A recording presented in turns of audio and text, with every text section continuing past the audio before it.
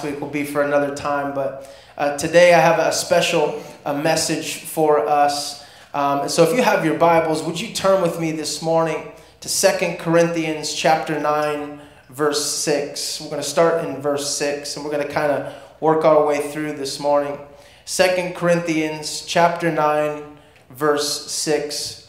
I'm going to be reading out of the New Living Translation. If you're there, give me an amen. Amen. Whether you have your Bible in person or your tablet or your phone, we're going to open the Word of God together today. 2 Corinthians 9, 6 says, "Remember this, a farmer who plants only a few seeds will get a small crop, but the one who plants generously will get a generous crop. You must each decide in your heart how much to give, and don't give reluctantly or in response to pressure, for God loves a person who gives cheerfully, and God will generously provide all you need. Then you will always have everything you need and plenty left over to share with others. As the scriptures say, they share freely and give generously to the poor. Their good deeds will be remembered forever." Verse 10. "For God is the one who provides seed for the farmer and then bread to eat. In the same way, he will provide and increase your resources and then produce a great harvest of generosity in you." Let's pray. Lord, we thank you for your word today. We thank you that it is a lamp unto our feet. It is a light to guide our path. We thank you that the word of God is powerful in here today. Lord, we ask that you would increase the word that you have prepared for us today, Lord. We ask for the spirit of wisdom and revelation in the knowledge of you. Holy Spirit, would you cause me to say things and think of things that I did not prepare for this week, so that the people could be edified, equipped, and empowered to do what you've called them to do. Holy Spirit, would you minister to us in these next few moments to draw closer to the throne of God, Lord. Our ears and our hearts and our eyes are open to see you today. So would you come and keep on coming? In Jesus' name, amen. Amen. Amen. This morning I want to break down this passage of Scripture into 4 sections.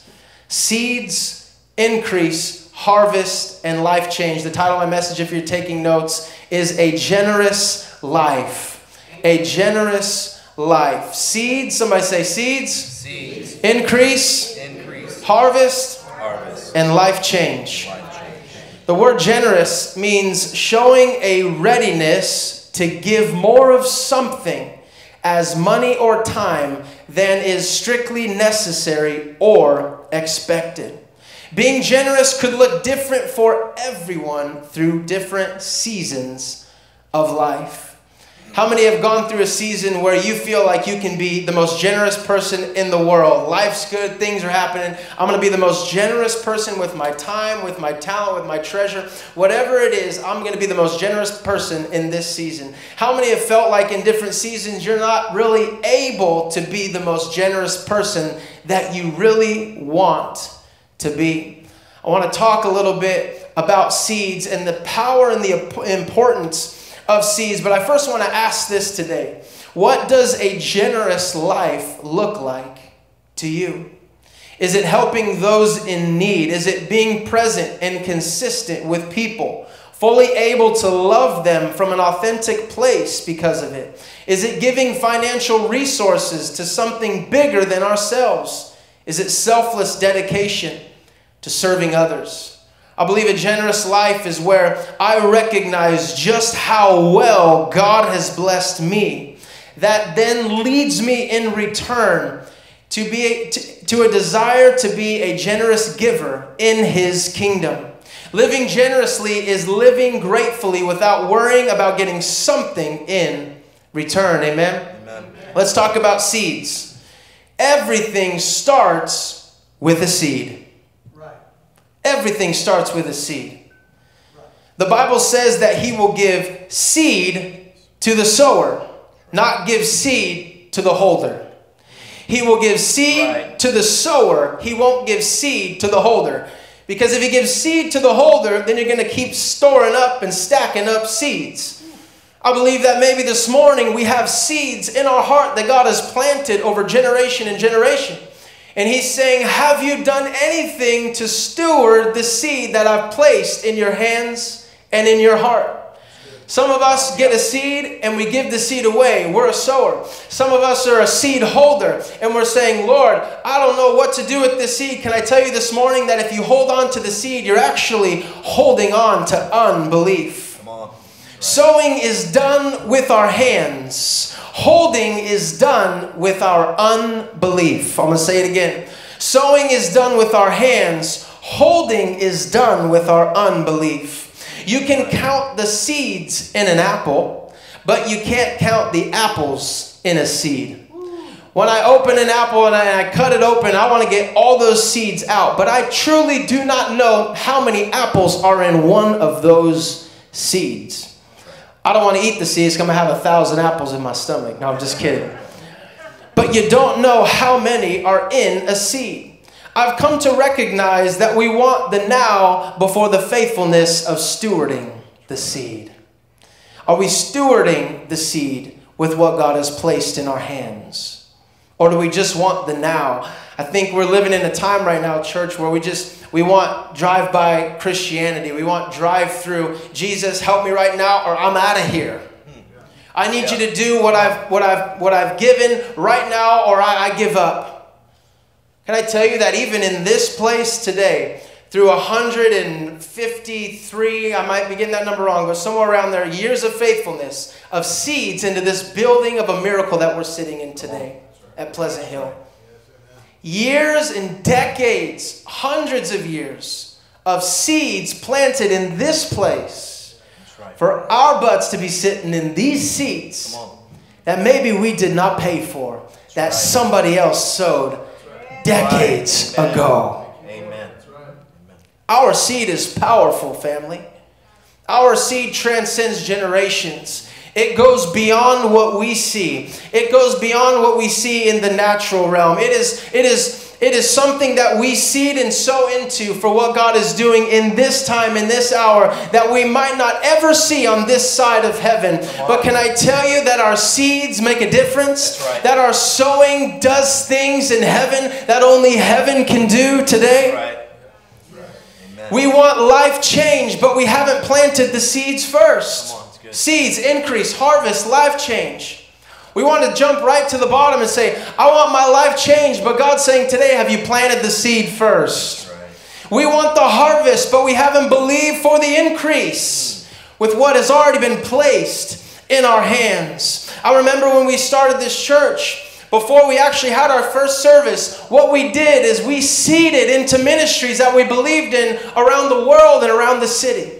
Right. Every seed that came in before we even grabbed the first microphone, for whatever came in that God blessed us with, we began to sow seeds, even if it was $25 of what we had.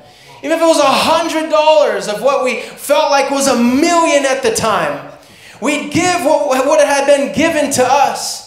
We'd open the mailbox a week, 2 weeks later, $5,000 checks in there. That's right. Ministries saying, we believe in you. $2,000 checks saying, we believe in what you're doing. But how did they know that we sowed the seed? They didn't. But heaven knew. Heaven petitioned for us. Heaven went before us. Heaven said, I've trusted you with the small seed, and I'm going to increase that seed. And here we are today, family. Has it been peaches and roses to get to this point in 4 years? No, it hasn't. It's been years of stewarding the seed and that God's called us to do. God's looking for some seed sowers today in what He wants to do to advance His kingdom here on the earth. Amen. We got to recognize that a seed sown will later become a seed grown. We have to seed it before you see it. Somebody told me that years ago. You have to seed it before you see it. Faith precedes a miracle. That's right. If you want to see something happen in your life, begin to seed into something that is bigger than yourself. Amen. That's right. That is bigger than your comprehension. That is bigger than your way of thinking. You begin to precede a miracle in that which God's called you to live. Lord, I'm believing for this. I'm going to seed into that. Lord, I'm believing for this to happen in my ministry. Now I'm going to seed into that. Lord, I'm believing for this to happen in my family. I'm going to pray. I'm going to pay for somebody else's diapers before I have my own kids. Come on. Come on. I'm I'm going to sow into somebody else, even if I don't have the money. God loves a generous, cheerful giver today. Amen. Increase. You will see more come through your hands because the Lord trusts you. Verse 10 says that He will first provide. Say provide. Provide. He will first provide. That's a given. He's going to do that. And then He'll provide increase. He brings the provision, and then He'll bring the increase. I can provide something that you need. You can provide something that I need. But only God can bring the increase. Come on. I can physically provide something that you need today.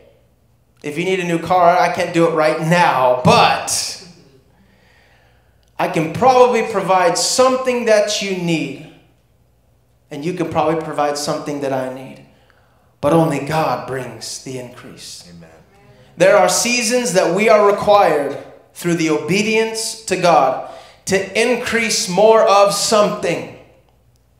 More of our time, more of our money, more of our resources, more of our faith, more of our energy for one thing, and that is to serve a purpose that we believe in. Amen.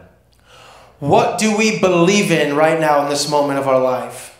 Where is our time? Where is our money? Where is our resources? Maybe it looks different for everybody here. Maybe you're spending all of your time and energy to bring your lost son or daughter home back into the kingdom. Yeah. Maybe you're spending everything that you have to make sure that your kids have the best life. Yeah. Maybe you're giving all of your time to the local church. Maybe you're seeding into financially the ministry that God's called you to be a part of. Each and every single one of us are in a different season of the capacity of sowing seeds and living a generous life in this time.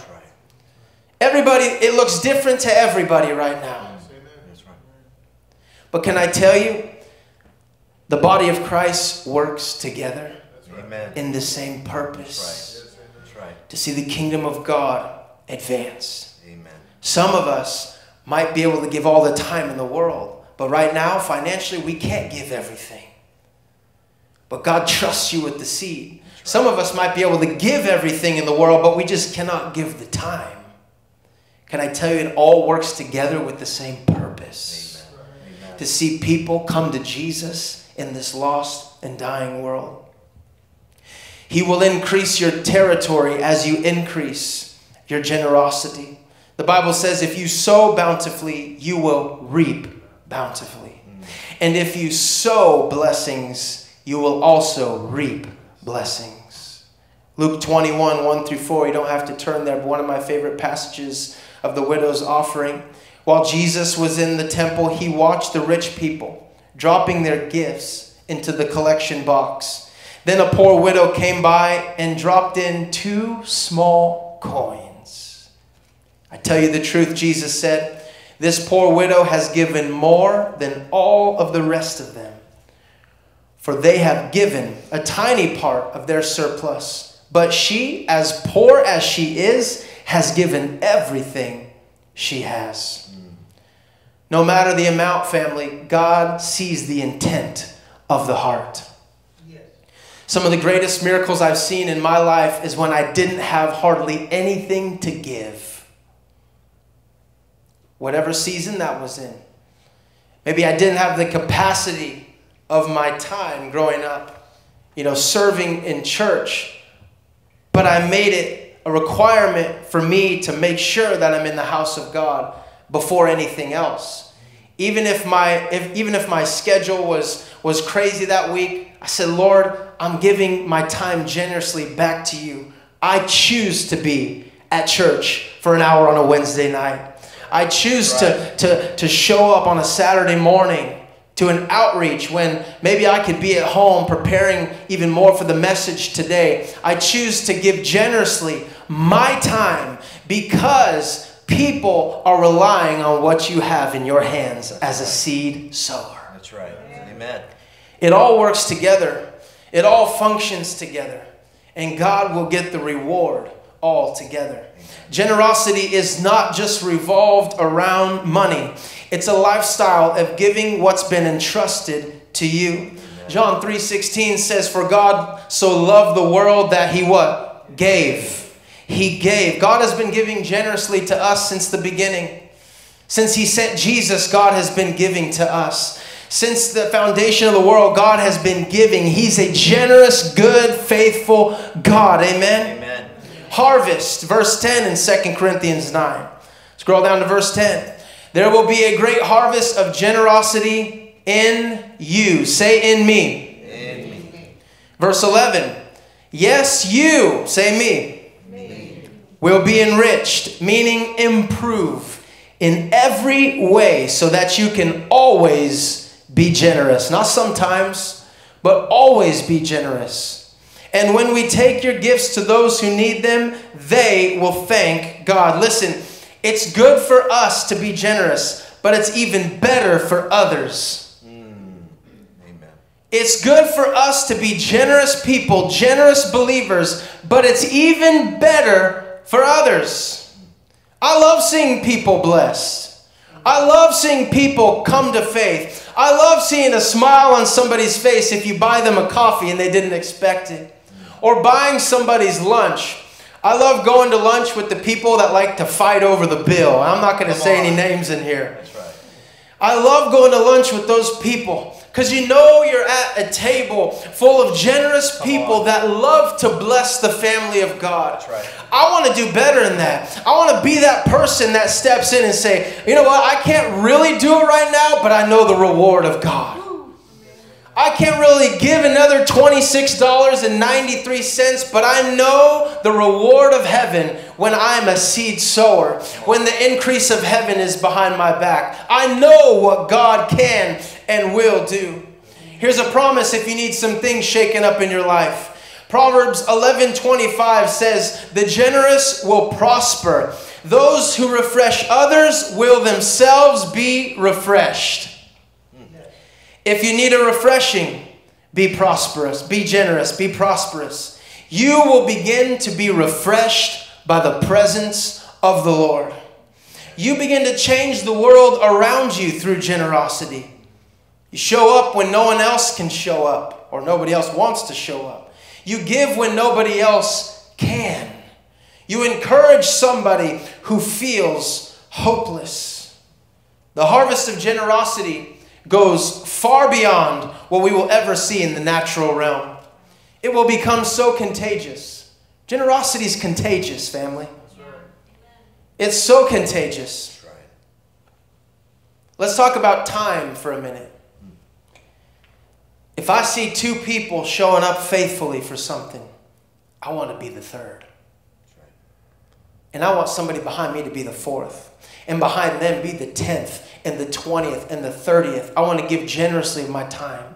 If I see somebody sow a seed into the kingdom, I don't want to one-up them, but I want to sow as well.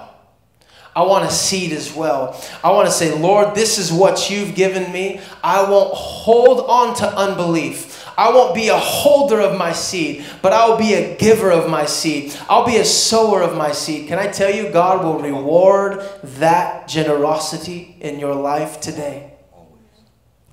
Generosity looks like kindness. It reflects love. It has an open hand.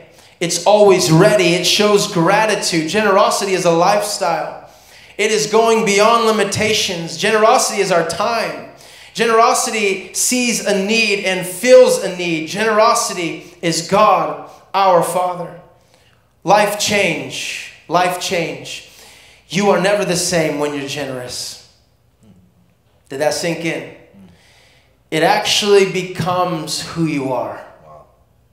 One step of generosity can lead to hundreds of miracles of becoming who you are. Generosity, it might start off as an unknown task.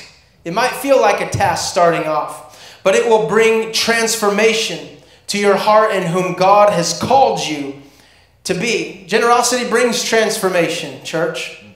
It brings transformation. Proverbs 11:24. If you turn with me there this morning. Proverbs 11:24.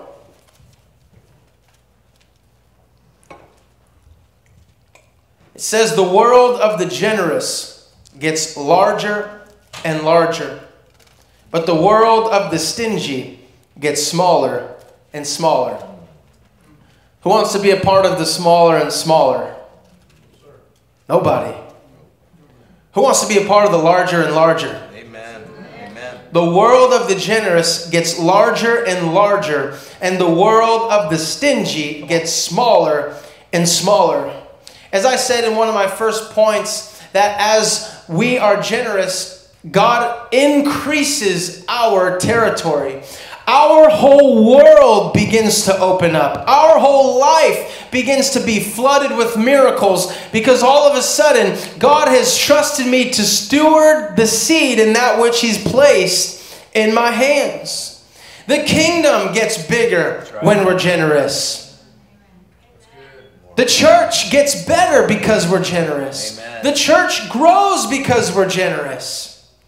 I want to be a part of a family that gives without limitations, that gives without any conditions, that gives to see lives changed by the kingdom and the power of God. Amen.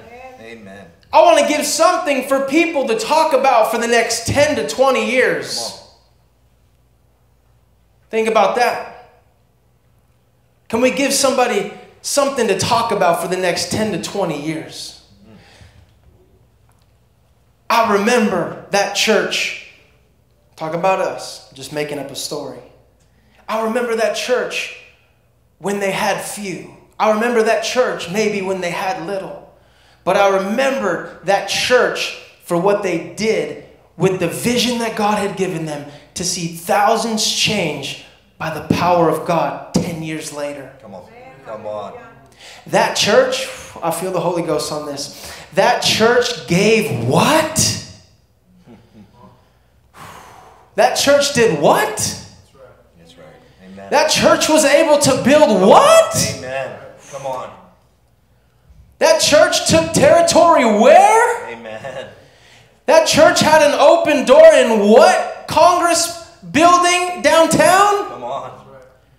That church is able to have permits for what? Amen. I feel the Holy Ghost on this strong. Yeah. He's looking for the faithful few to steward the seed that He's placed in our hands. And as we say, it just starts with a yes.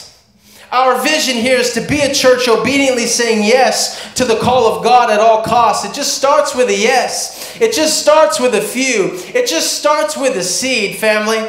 I'm telling you what God's going to do. He's going to bring the increase that's going to blow the roof off this place. He's going to provide seed to the sower. We will reap bountifully. We will sow bountifully. We will see blessings. We will be a blessing. We will be a church like a city on a hill for this whole community to say, that church is where God is. That church is where there's givers. That church is where there's increase. That church is where there's seed sowers. But can I tell you at the end of the day, that church is seeing lives changed by the power of God. That church is seeing baptisms filled every single week. That church is seeing souls saved for the kingdom of God. That church is filled with the anointing.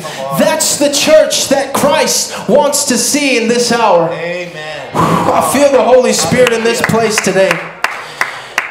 I hear the Lord saying that God did it for you, He's going to do it for them. Amen. For the lost, for the broken, for the people that might be homeless walking up and down these streets, God's going to do it for them too. Amen. And He's saying, be faithful with the seed. Don't write off people that might not look like you. Don't write off people that look like they're going through the worst time of their life. Be an encouragement. Be an uplifter. Be a prayer warrior to say, I know what God's done in me and He wants to do it for you too this morning. Can I get an amen in here today? Amen. Generosity is eternal investment. Amen. Eternal investment. As we seed into the kingdom, we are seeding into eternity. Amen. How many know that the church, it takes money to see the kingdom advance? Amen. God don't need my money. He needs your money. He needs your time. He needs your talents. He needs your giftings. He needs what He's placed in your hands to do what He's called this church to do here in this time and in this hour. On this side of heaven, we may never know the capacity of what our seeds did. But we invested to see lives changed by Jesus, who is the greatest hope. You can fill the need to somebody else's miracle, and people will thank God because of your generous heart. Generosity exposes the heart. It exposes the heart. Ezekiel 36:26 says, "And I will give you a new heart, and a new spirit I will put within you. And I will remove the heart of stone from your flesh, and I will give you a heart of flesh." Let's go down to verse 12 of 2 Corinthians 9. One of the final verses we'll read today. You getting anything out of this morning, church? Thank you, Jesus. Verse 12. "So two good things will result from this ministry of giving. The needs of the believers in Jerusalem will be met, and they will joyfully express their thanks to God. And as a result of your ministry, they will give glory to God. For your generosity to them and to all believers will prove that you are obedient." Read that again. "For your generosity to them and to all believers will prove that you are obedient to the good news of Christ. And they will pray for you with deep affection because of the overflowing grace God has given you." Have you ever been given something and somebody back to you says, "Hey, I'm praying for you. Thank you. Thank you." I've received something before and I've said, "Hey, I want to pray for you with deep affection. Thank you so much. Thank you for this generosity in my life." Thank God for this gift, too wonderful for words. Generous giving meets the material needs of others, but also produces this one spiritual result. It's simple. Thanks to God. Thanks to God. It meets the material needs, but also produces a spiritual result. Thanks to God. So two good things will result from this ministry of giving. The needs of the believers in Jerusalem will be met, and they will joyfully express their thanks to God. As a result of your ministry, they will give glory to God. I want to deposit something this morning. One of your ministry gifts is giving and being generous. Amen. That's a ministry gift in the kingdom of God. Being generous in our giving. It says that the needs of the believers will be met. How many want to see their needs met in here? Amen. And there will be a joyful expression of thanks to God. Do we thank God with everything that He's given us and placed in our hands? Are we living with lives of gratitude and thanksgiving, saying, "Lord, what you've given me is not mine, it's yours. Right. What you've placed in my bank account is not mine, it's yours. What you've given me in my family and my children is not mine, it's yours. Oh, gracious God, thank you for being generous to me." Gratitude unlocks generosity. It unlocks a giving spirit. It unlocks a heart to say, "Lord, I'm giving it all back to you. Thank you for blessing me. I'm giving it all to you today, Lord." How many people have been given a gift that is literally too wonderful for words? Amen. I hope everybody here. I pray everybody here. If not, it's coming. You have breath in your lungs today. That's a gift. Too wonderful for words. We're healthy. That's a gift. Too wonderful for words. We're able to meet in public to have church and not underground somewhere on the other side of the world.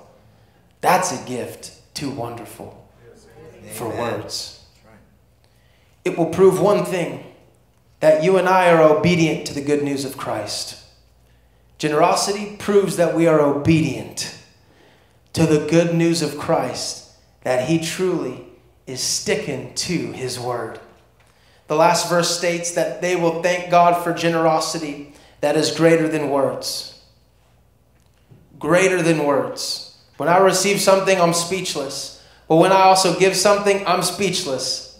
Because sometimes I'm like, Lord, are you sure?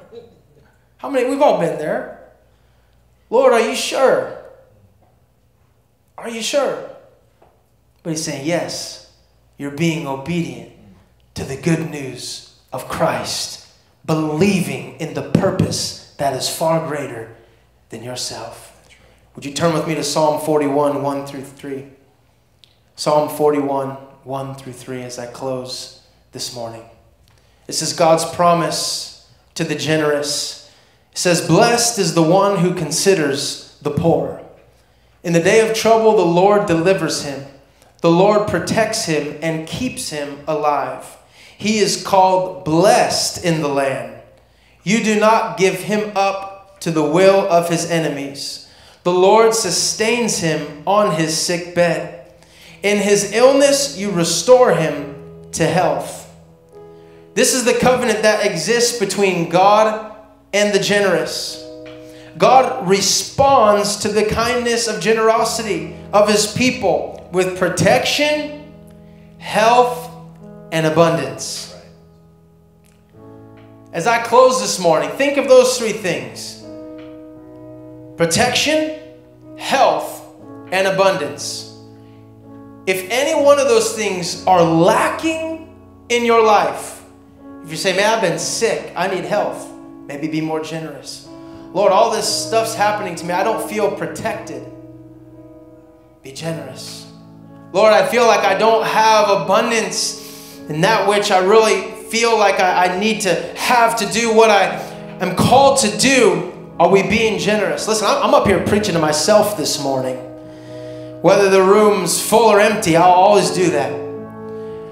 But those three things, I believe today that God wants to say is the promise of my son Jesus of being generous, truly planted in our hearts, to be obedient in the good news of Christ, to show the world that he is the Son of God. I want to challenge us today. I want to leave us with this question. What does generosity look like for us this week? Think about it. Pray about it. Leave this place today wondering what that is. What does generosity look like for us today? Would you stand with me this morning as we close the service?